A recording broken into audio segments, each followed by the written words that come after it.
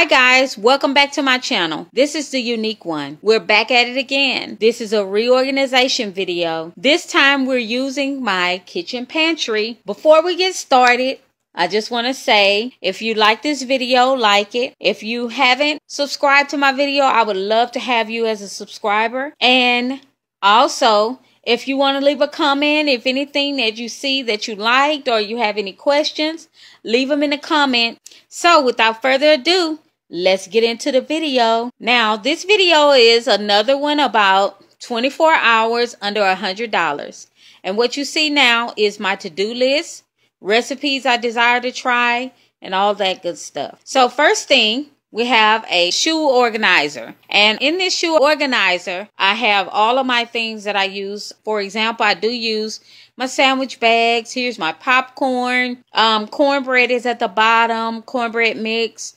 And at the top, you'll see all the different seasonings that I use. So this is what I have on the door. The next thing we'll see right now is the top shelf. And basically, this is where I keep my chips, my extra items, my baking goods, my foil, my granola bar mix.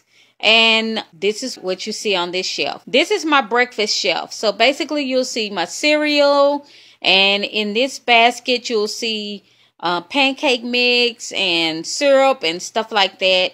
But this is my breakfast shelf. By the way, I got a lot of the stuff from Dollar Tree and these 3 bins from Sam's. On this shelf is my spaghetti sauces and my tomatoes and things like that, canned tomatoes, and also my rotator in which I have all of my ketchup and stuff like that. It's another word for it, but I'll think of it in a minute. But anyway, on this shelf, you see all of my side items. So on this shelf, you see all of my pastas, my rices, my beans, and stuff like that. So I have some in the pantry and I have some in the shelf by the stove. But these are the ones that I use, but not as often. The ones that I use the most are in the cabinet next to my stove. But that's another video. So on this one, you'll see the freezer, the plastic, the foil, bread, and all of that. What I use, the plastic that I cover my dishes with, the wax paper, and all of that. This is what I'm using at the moment. And when I get a new one, I just reach to the top. My daughter is a vegetarian, so I have 2 bins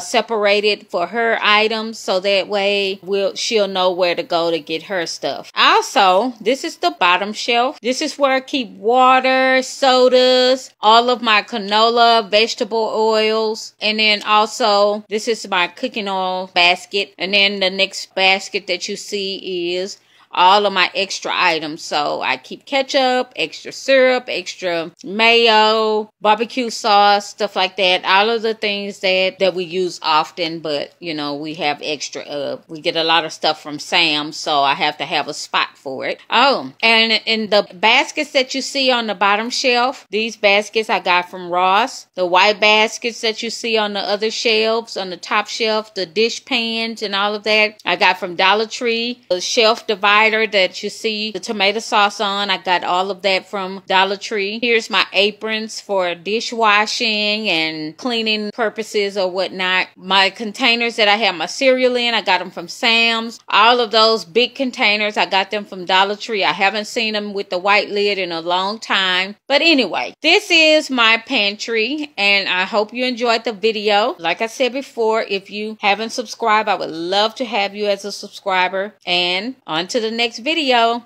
Bye.